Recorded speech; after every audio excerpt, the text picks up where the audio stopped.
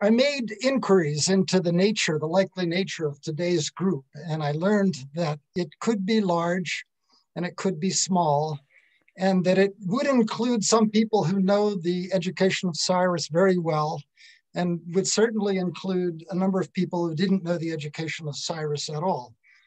And between those two groups, it included others who might know it a little bit.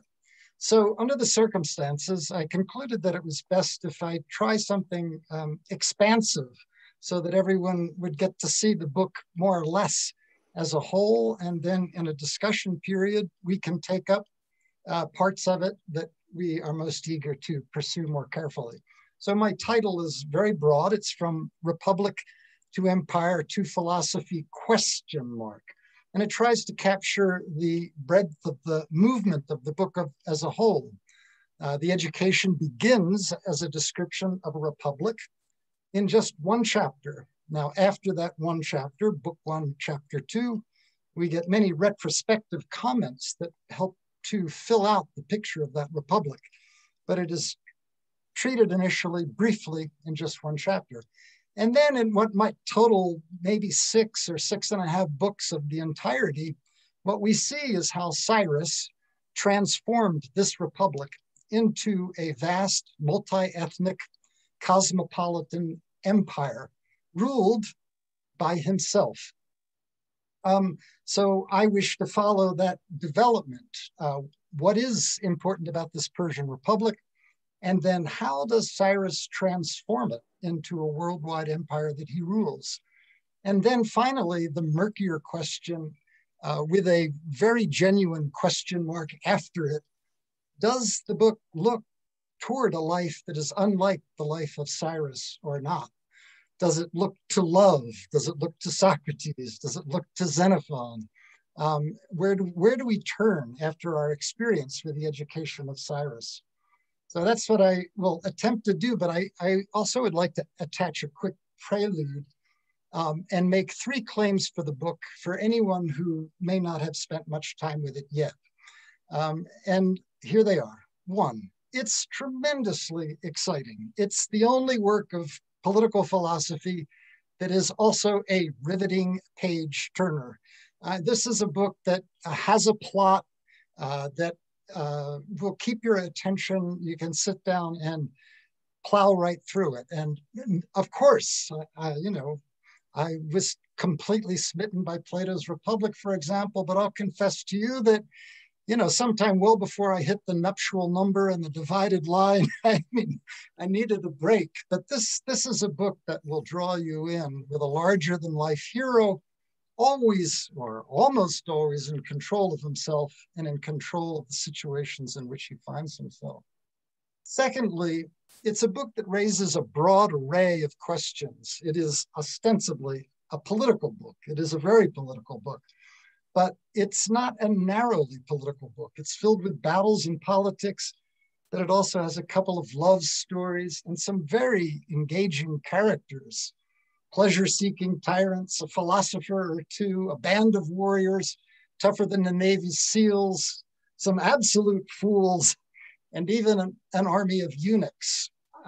It also includes military innovations. And I tried to look back and see if I could find the source for this, but I just had my memory maybe 2 decades ago that there actually was some scholar, I believe he was Scandinavian, who gave credit to Xenophon and the education of Cyrus for pointing out the principles that led to tank warfare in World War II, the Blitzkrieg attack.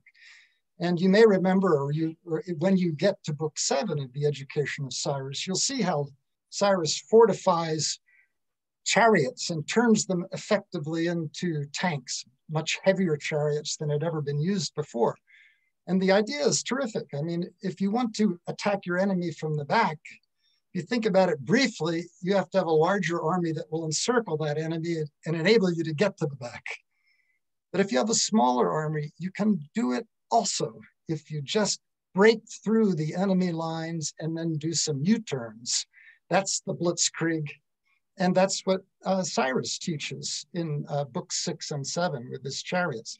So this is all part of my effort to persuade you that it's not only an engaging story, but it also has a variety of subjects in some range. In short, I'm mystified that neither HBO nor Netflix has discovered it yet and turned it into a great moneymaker. I think it's really well suited for them. But then thirdly, and I don't know that Netflix would care about this, but it's also profound. It's got fascinating conversations on important subjects. How many souls do we have really anyway? One or maybe two. When we experience psychic conflict, is that a division within us, or is it we that are divided, fully divided into two souls? And it's not just that wealth in a society is distributed, or things in a society are distributed unequally, as we learned from the big coat, little coat story at almost the very outset of the education. It's a stupid distribution of things that we find in society, so that the foolish playboy can inherit a Ferrari, and the poor graduate student before COVID had to go to campus events to feed himself on cheese and crackers to could pick up at various lectures.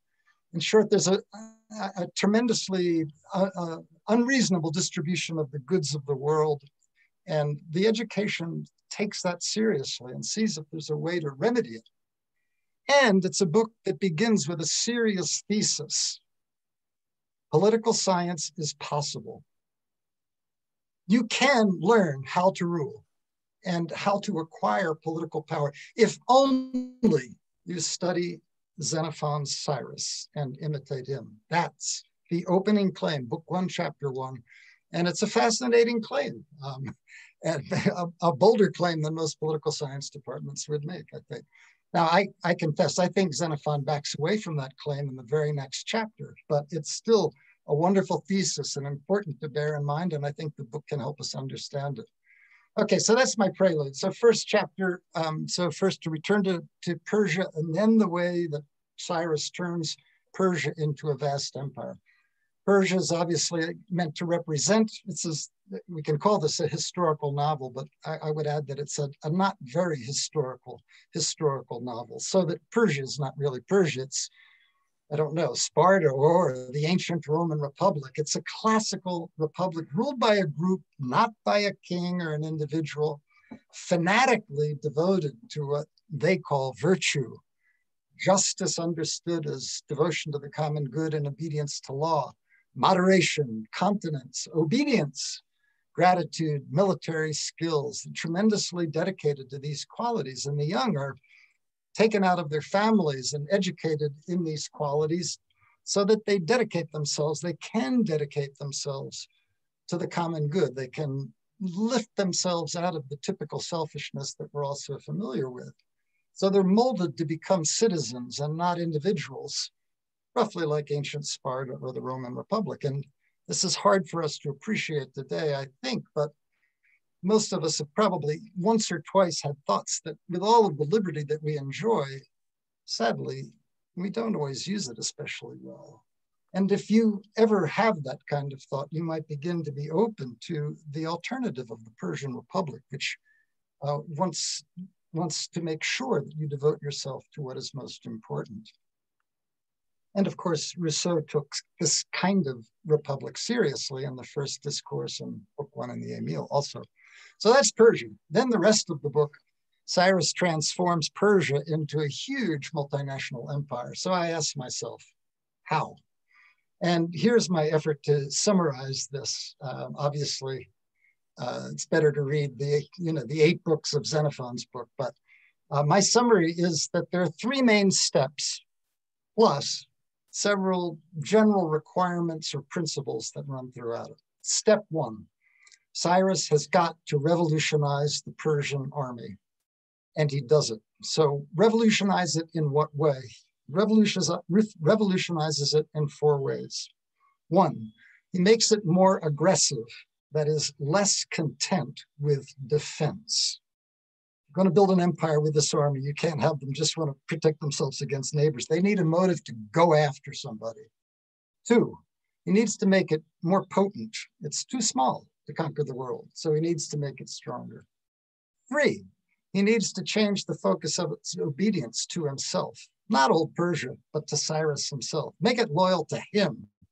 And 4, He needs to make it more self-sufficient so that it doesn't always have to depend on allies for everything. That's the easiest point. He needs cavalry. So if you look at 4.3 and 4.6, you'll see two speeches, one to the allies, one to the Persians and one to the allies. They both make the case, we need horses. Obviously, he puts it a little bit differently to the two different groups. With regard to the first transformation of the army, how to make it more aggressive, he does this in the famous speech in Book 1, Chapter 5, by liberating acquisitiveness, by teaching that virtue is not its own reward. To put it crudely, which I'll do a lot of today because I'm trying to move fast, it's stupid to go weed a garden if you never plant any flowers or vegetables, to go work in the hot sun if you don't get some reward. That's the same in Cyrus's presentation. This is an example he uses from a speech in 1.5. As practicing moderation, continence, obedience, if you don't get anything for it, what's the point? So he revolutionizes the army so that they come to believe the point of all of their practices is to get rewarded for it. It's a thought revolution at first. I'm sure it doesn't sink in immediately, and it'll take some time. But the point is this: we're not fighting to defend Persia. We're going to be fighting to get our due, to see that our virtue is rewarded. And then I would just say, quickly that when you change the motive for virtue, you also are likely to change its content. So that once you decide that the goal is to be rewarded, you look at the rewards and say, all right, well, we'll get me the rewards. And you may find out that some qualities are not likely to be rewarded, so drop them from the category V for virtue, and others are, so you add them. So you might follow the career of the virtue of obedience, for example, which is a virtue in Persia, but it becomes much more important, I would say, in Cyrus's regime. Or you might think of what Cyrus says in Book 6, Chapter 1, when he says, seizing the advantage, that's kind of a rough word in Greek, pleonexia, greedily ceding the advantage in war is safety, justice, and happiness all at the same time.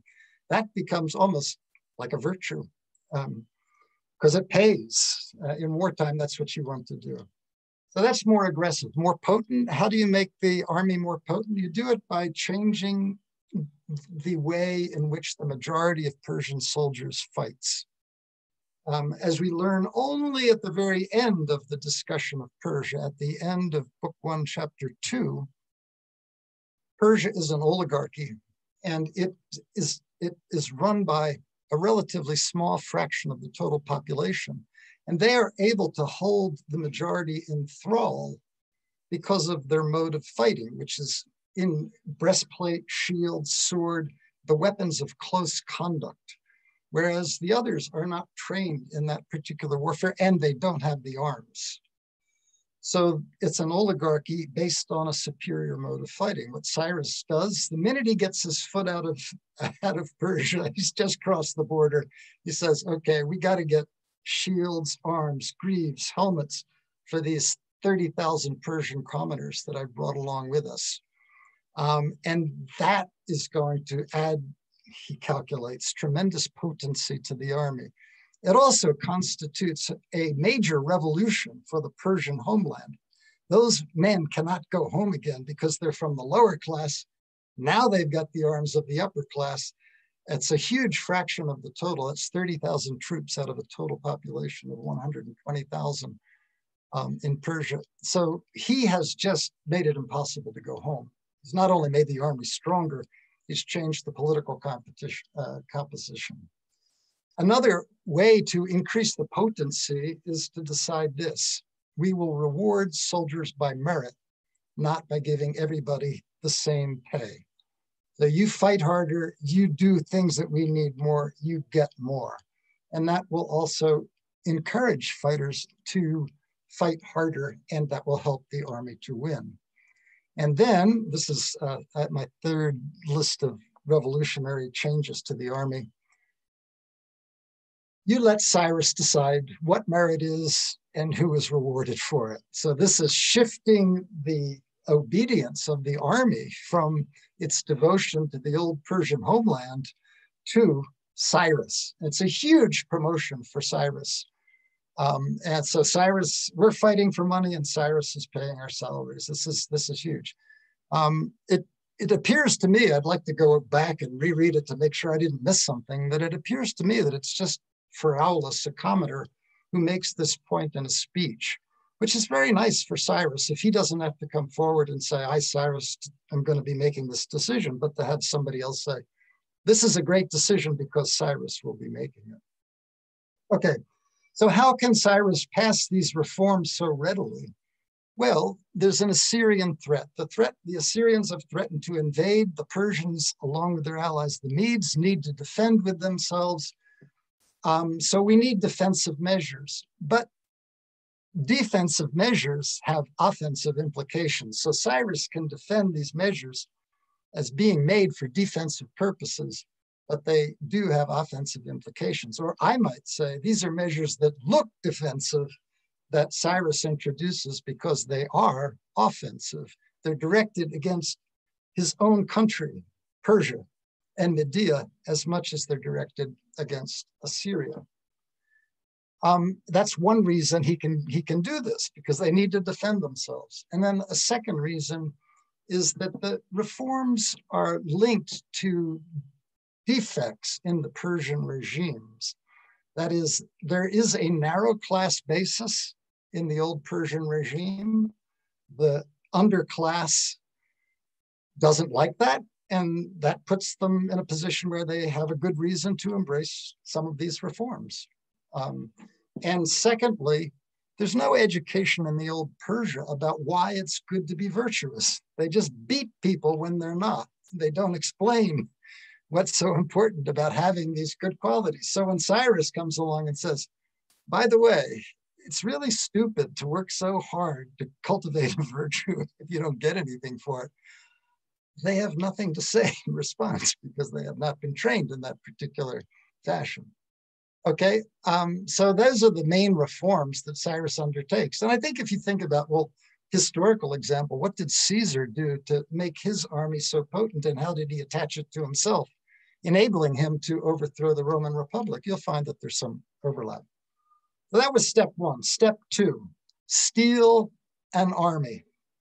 And the army that Cyrus steals is the army, the bigger army, of his dear uncle Cyaxares, who is the leader of the allied forces, the Medes. And Cyrus figures out that he'll be much more powerful if he steals that army from his uncle. He's already called his uncle pretty much a jerk to his father way back in book 1, chapter 6, in a wonderful line. Cyrus says, you know, look, I'm better than all of the rulers out in the world. Look at my uncle, look at my grandfather. That's terrific. Anyway, so this would be worth going through carefully, but I want to go through it quickly. I can't leave it aside altogether because I like it too much. This theft occurs by my count in 5 stages. Each stage is very sensitive, delicate, and wonderful, complicated. I'll race through them. Step 1, get permission to borrow a few troops. Oh, Uncle, couldn't I just borrow a few troops? They won a big victory at the very end of book 3, the very end of book 3. They win their first big victory.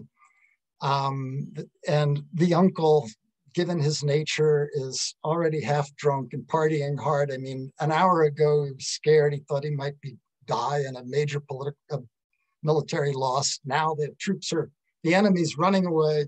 He's in a great position. So the party is started. Then his nephew comes along and says, I really want to pursue the fleeing enemy. Let's go after them. Let's get them. And the uncle Cyaxares says, oh, geez, the party's just started. I don't know. And then actually gives him some good reasons not to do it. It's really, it's terrific because you've got the very self-indulgent Cyaxares, who's this pleasure-seeking despot, making arguments about how Cyrus needs to be more self-controlled and continent and not go after the enemy every time he can, not seek every victory, be more restrained. Anyway, Cyaxares wins the argument, but Cyrus gets what he wants anyway, because he effectively rebuts the very last point that Cyaxares makes. Cyaxares says, geez, I don't want to bother my men. You know, they're in a party. It would be kind of rude for me to ask them to do some more fighting. Cyrus says, that's okay, I'll do that. I'll just take a few. And so Cyaxares gives him that opportunity. Then, of course, Cyrus, the next thing he does is get the whole army to follow him. Step one, borrow a few. Step two, borrow the whole army. And that also he achieves in a wonderful way with the help of a great spokesman named Artabazus that we meet on many occasions, who either because he's been told, or I think more likely is just so astute that he knows what Cyrus wants. So he serves Cyrus in the way that is most useful to him. Then step three, once you've got the army, it's a cavalry. They're racing all over the fields, and they're collecting all kinds of loot and killing the fleeing enemy. Everything's going their way. It's terrific. Their old king Cyaxares is back drunk in a tent. And so when he's got this whole army away and a little bit of distance, the next step is to woo that army and make sure the army wants to stay with him and that they don't want to go back with the king. And so this is what happens in book 4, chapter 2 in that area. And you can imagine that wooing entails giving them a lot of good things, material possessions. Then step 4, needless to say, Cyaxares is going to wake up the next morning with a terrible hangover and wonder where his army is. So he writes a very nasty letter saying to his army, get your buns back here and fast, and criticizing Cyrus as well. So what Cyrus needs to do at that point is intervene. I mean, if he were just a Machiavellian in the typical crude sense, he would say, that was Cyaxares ordering you to go back, but we're not going to obey that guy, and I'm in charge now. But Cyrus doesn't do that. He says, oh, that's Cyaxares. He seems to be angry at us, but it's really not that. He's just worried that there's some danger here, and he's worried about our health and safety. So he'll get over this and not have to worry about it. So Cyrus reinterprets the anger of Cyaxares so that the army doesn't feel that they have to go back. And then in his letter to Cyaxares, of course, there's a little bit of the mailed fist as well as the velvet glove, in which he says, here's just a little tip from me, Uncle Cyaxares. He said some nice things to his uncle too, saying, look, I've done you great favors and here you are being nasty to me. How do you think I feel about that? But then at a certain point, he says something like, well, I'd advise you, Uncle, not to threaten your whole army at the same time that they're not in your control and in your obedience. They might be inclined to do you some harm. So there's a mailed fist as well. And then the final step in book 5, chapter 5, is to secure some legitimacy for the theft so that it's not just theft. It looks kind of okay.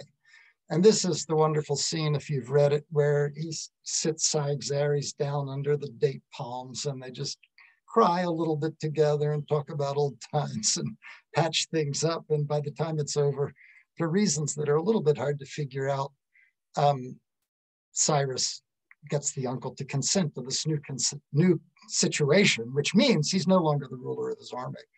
And Cyaxares, well, and I say I haven't quite figured it out. That's completely true, but part of it is force. This conversation takes place in a setting in which it's clear, even to a booby like Cyaxares, that he knows he is heavily outgunned. Cyrus is there with all of his army around this little tent where the conversation takes place, and the Medes themselves, Cyrus's own troops, are drawn up in order by Cyrus, not by Cyaxares. So I think Cyaxares knows if he said, oh, Cyrus, there's one thing I want, my army back, I think he knows that he wouldn't get an affirmative response to that question. So force has something to do with it. Cyrus's father, by the way, had a wonderful comment to him. If you ever study rhetoric, Cyrus is wondering about how to speak and give good speeches. And the father says, You know, you'll never find your words as readily obeyed as when you at that same time have the power to do either great ill or great good to the people you're speaking to. So a key to a successful rhetoric can also be having a powerful army. And Cyrus has that in 5.5 when he talks to his uncle. Step three is to add allies to his force. And I mean, the obvious reason for adding allies is that you make your force stronger. Another added reason for adding allies is if you can take them from the enemy, you make his force weaker. So if you can get some people to defect. Beyond that, there's this wonderful change that if you have allies that are closer to the enemy or have been deeply aggrieved by the enemy, is that right? If you have suffered greatly at the enemy's hand, you get new motives to fight and motives that carry you further. So the original goal of putting the army together was just defense, stop the Assyrians. That's all Persia wanted, that's all Medea wanted. But by adding these new allies, the Hyrcanians, Gobrias, Gadatas, Abradatas, Cyrus also transforms the motive for fighting, and these allies need total surrender. They need the total defeat of the Assyrian alliance. Why? Because they hate and are hated by the Assyrian king. It's not just political competition. There's personal grudges. There's the deep desire for vengeance, and also because there's been a defection. The Hyrcanians defect from Assyria. Assyria wants to punish them in a way that they don't need to punish Persia. Roughly, the Hyrcanians are to the Assyrian the way Poland was to the Soviet Union. They would have liked a more complete defeat of the Soviet Union than the America that wanted to bring the boys home actually needed at that point. So here's just a related but minor nasty detail, I think, is that Cyrus occasionally will remind these allies, I think they're smart enough to know it, but he will occasionally remind these allies that they're in it up to their necks. And if they don't win, or if Cyrus leaves them, they are dead meat. So to the Hyrcanian, he says directly in 4.5.23, they are more hostile to you than they are to me. And then this terrible moment in 6.1, 2-3, he actually jokes with this poor man, Gadatas, who's scared to death that Cyrus is going to abandon the campaign and go back safely to Persia, because his whole life is invested in this. And Cyrus sort of jokingly accuses Gadatas of wanting to disband the army. And Gadatas says, oh, no, that's not it. He's completely terrified. And Cyrus laughs rather cruelly at this man's vulnerability. Gadatas says, if you go away, I'm done for.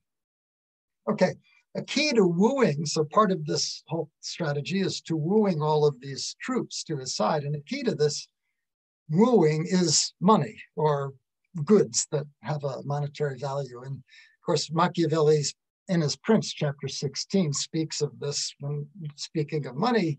You have to be very careful with it. Generosity uses up precious resources. So don't be a big giver, because if you'll exhaust your treasury. And it's a very sensible lesson, which I've tried to practice to the extent possible in my home economics. But he then comes up with Machiavelli comes up with an important modification in which he says, of that which does not belong to you or to your subjects, you can be a very great giver, as were Cyrus, Caesar, and Alexander. For spending of what does not belong to you does not take away your reputation, but adds to it. It is only spending of what is your own that hurts you. So it's just this wonderful description of what Cyrus is doing. So these are the main steps in Cyrus's rise to power. But as I mentioned, I think there are also other things that I put under the heading, not of steps, but of techniques and requirements. And I'd like to just mention a couple of these. We don't have time for all of them, but obviously he's got to win 4 major battles, 1 in book 3 and 3 in book 7. And so military tactics, strategy, and all of that comes into play. It is interesting to me that the way that he is able to win, or the reasons that he wins, they vary in these different battles, and they seem to change a little bit over time. So in the first battle, the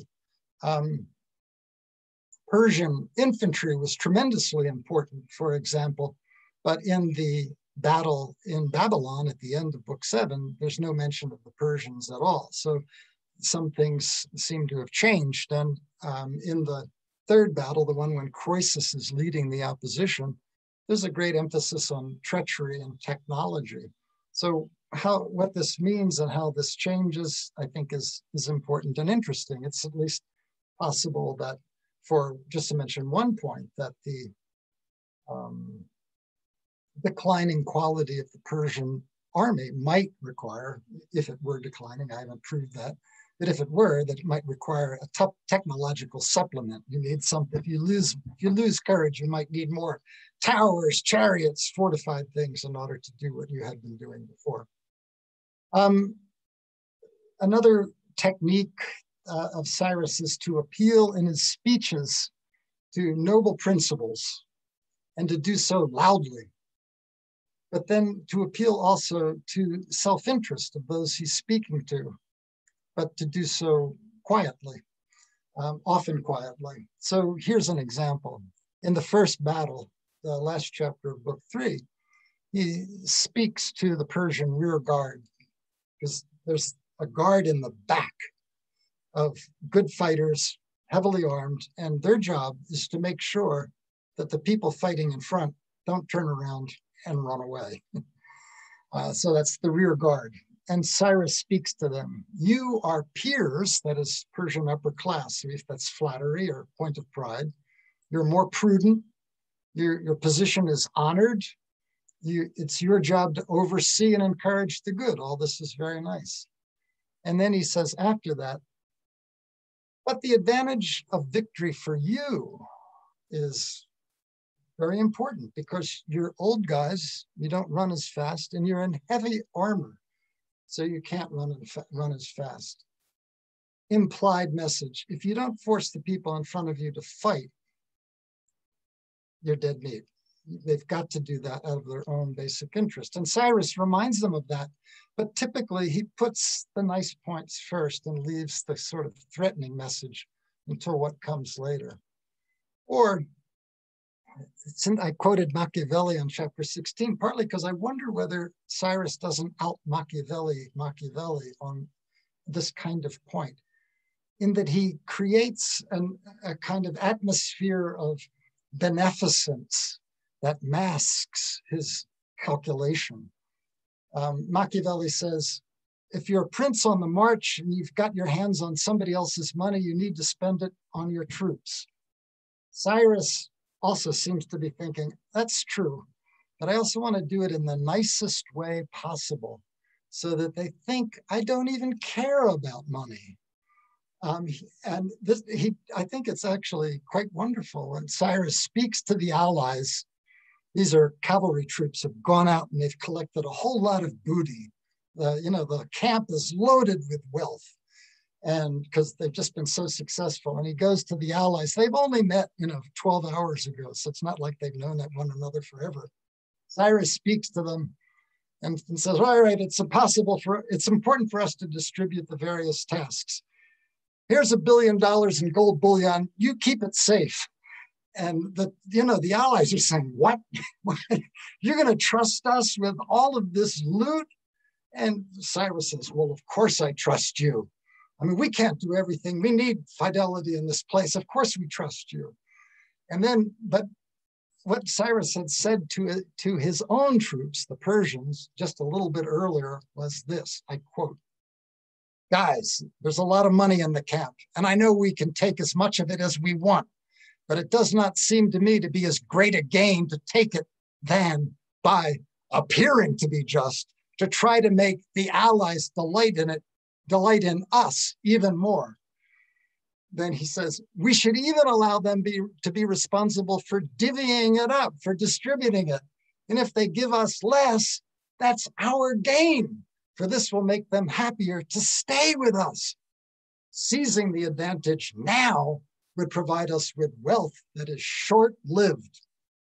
But letting this moment go and acquiring the source from which all wealth naturally springs, this will provide us with ageless riches. This is the guy who trusts the allies to treat the money fairly. It's completely calculated. It's and wonderfully executed, I think. He even pretends that the Persians don't care much about money. And, for food, a little bread and water. And if you have any leftover watercress, that'll be fine. Here, you have these meats and these wines and all of that. We don't need this. And for another conversation on money, just to kind of clinch the deal, I won't take you there, but if you're interested, or you may remember, well, you will remember it if you've ever read it, is the conversation he has with Croesus in Book 8, Chapter 2, where, among other things, he proves that he owns everything in the world. Not that it's all in his basement, but that if he asks for it, there's no one who's bold enough not to give it to him. and then he says, Croesus, let's face it, I'm insatiable for money. so he has this wonderful posture of being above it all. His atmosphere or aura of beneficence is not limited to money matters. Other things that look noble, he's prepared to have that noble reputation attached to him. So after he rescues this poor man, Gadatas, who's been severely mistreated by the Assyrian king, and Gadatas is revolted from the Assyrian king to join with Cyrus, even though he may not have had the forces necessary to effectuate that revolt successfully on his own, but he so hates the Syrian king that he decided to go for it anyway. And then he gets himself in a jam, and Cyrus comes to the rescue like the cavalry in the old days. And Gadatas' life is saved, and he's so filled with gratitude. And he says, by the gods, Cyrus, you don't need anything from me, and nor did you promise me anything, nor have I done any good for you, but you helped me so enthusiastically that I have been saved thanks to you. I mean, it's just wonderful expression of gratitude. Cyrus accepts this expression of gratitude, and then in a noble way extends it to the whole army. It's even more amazing, Gadatas, that not only I, but the whole Persian force has this attitude toward you. Wow, what a noble group of people. But Gadatas is all wrong, because Cyrus has already said in 5:332 to the troops, he needs to use the army to go save Gadatas. So what does he tell the troops? He says, I know you don't want to do this right now. We've been fighting like crazy. You're all tired. You need food. It's going to be hard, but I think we really should do this because it will seem noble and it'll be just to Gadatas, but it will also be advantageous to ourselves.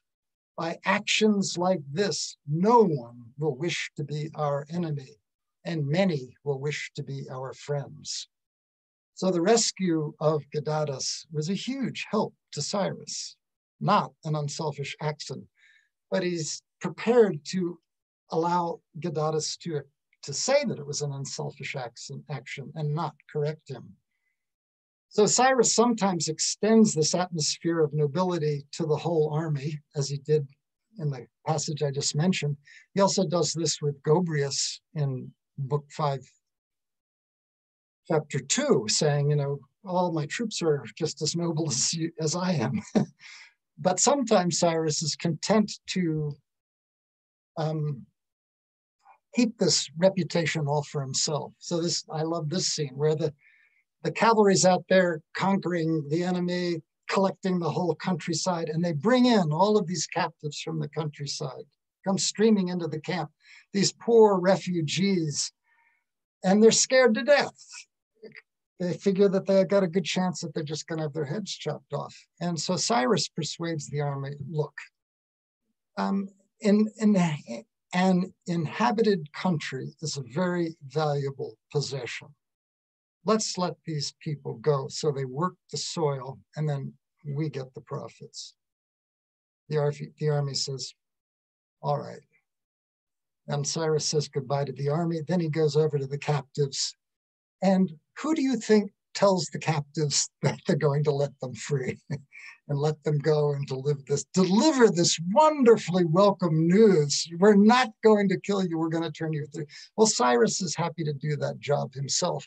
And what is the result? The captives get down and they prostrate themselves before Cyrus. I translate the Greek word as prostrate. I wish I had had the guts to translate it as do the doggy bow or do the doggy cringe or something like that, because the Greek word has an etymology of the little dogs like this. So Cyrus gets all of this praise for what he's just done. And a final example, which I just mentioned, is the saddest example of Cyrus taking advantage of a mistaken appearance. And that's the case of Abradatus and Panthea, beautiful pair of lovers who think they owe Cyrus a huge favor. And because of that thought, they end up nobly losing their lives, even though Cyrus has never done anything except try to figure out how they would be most useful to him. So I mentioned three steps for acquiring empire, then a few things that he does besides that. Oh dear, my time is almost up actually, so I'm going to race. But he also needs to rule the empire, not just to acquire it. And so we see in the end of book 7, chapter 5, and the first 4 chapters of book 8, the transformation of the policies needed to acquire into the policies that are needed to rule. Cyrus says, it's a great work to gain an empire, but it is an even much greater work to keep one safe after taking it. Daring may suffice to take, but moderation, continence, and care are needed to hold. It's interesting, in that list, he doesn't mention justice as necessary. So I'll just say very rapidly and generally, my impression is that these policies at the end of book 7 and the beginning of book 8 are especially distasteful and disturbing. Cyrus, while acquiring power, Cyrus has managed to maintain the appearance of being a noble guy. I mean, I've tried to show you that I don't think he is, but I think he has that appearance. And he has managed to be loved by Gobryas and Gadatas and be the object of their gratitude. Now it seems that what he expects, now that he has everything put together, is to be hated. And in order to respond to that, he has to take precautions, and he does. I hope this isn't too crude, but my general thought is that he's raised tremendous hopes to build this empire, but the result is going to be darker, and he can't satisfy these hopes, and then he has to clamp down. So just rapidly, a few quick passages. At 7:558, he says he was prepared to dwell in Babylon, in the biggest city and one as hostile to him as any city could possibly be. That's a strong statement. He has frequently said that one of the keys to rule is to be better than the subjects. Now he says that again, but he also says he needs to bewitch the subjects. And so this leads him to do some strange things, like put on high heel shoes and wear fancy robes. These are completely un-Persian things. The Persians are known for their sweat. And then he's putting on cosmetics and fancy shoes. You might be able to justify this on the grounds, I don't think I can, but you might be able to try to justify this on the grounds that this is his treatment of the broad mass of people. And he has an inner circle that fares better. But what's especially distasteful to me is that the inner circle also does the cringing doggy bow to Cyrus now, everybody. No Persians had ever done the cringing doggy bow before. They were a republic. And now they too, I think it's in chapter 3 of book 8, they bow down to Cyrus like this.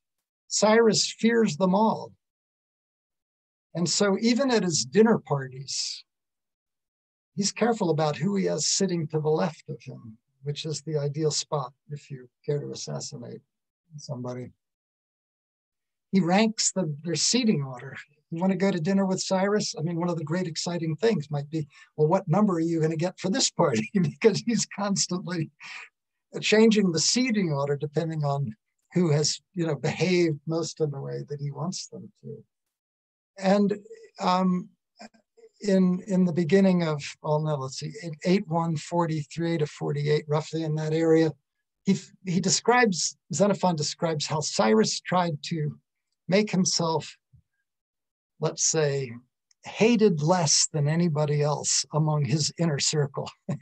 I mean, before the emphasis something on this, I want to be loved. I'm going to do great things so that I can be loved. I know there's still a grain of that, or something of that. I don't want to exaggerate.